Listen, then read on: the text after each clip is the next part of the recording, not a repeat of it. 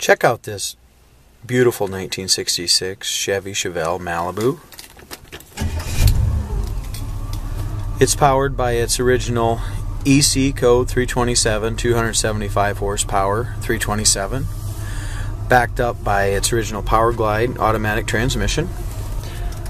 Original Delco radio, AM radio does not work. The heater fan and it works. The air conditioning did work about a year ago, and the compressor started making some noise, so it probably will need a new compressor, but is 100% complete. Gas gauge works. Clock does not work. Horn does not work. All the interior dome light and stuff works on it. All the interior dash lights, everything works there.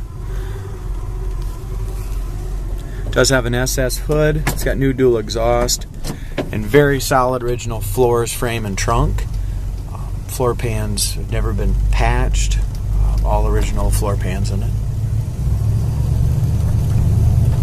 Body, the exterior body originally came ermine white. Somebody painted it turquoise once in its life. It's got a very straight body.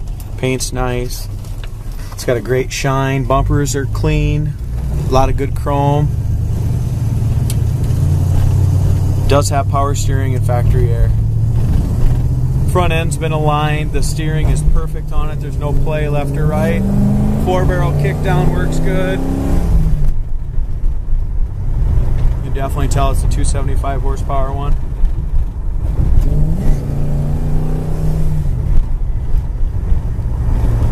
There's no play in the steering. It runs and drives excellent.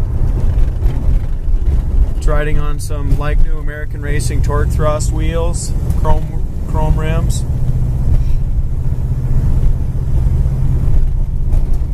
Has manual brakes, but there's no pull left or right, and it has a full pedal. Stops real nice. Some of the interior pieces, interior is all original. You can see that it's got some yellowing a little bit around the Malibu and around the speedometer piece. Those you can buy pretty reasonable. I would probably replace them. The carpet's weathered just a little bit along the outside edge, but it's the original carpet. Car came original with this original turquoise interior. The only thing that's had any work on the interior is the bottom of the front seat. They put a brand new cover on. Other than that, it's all original.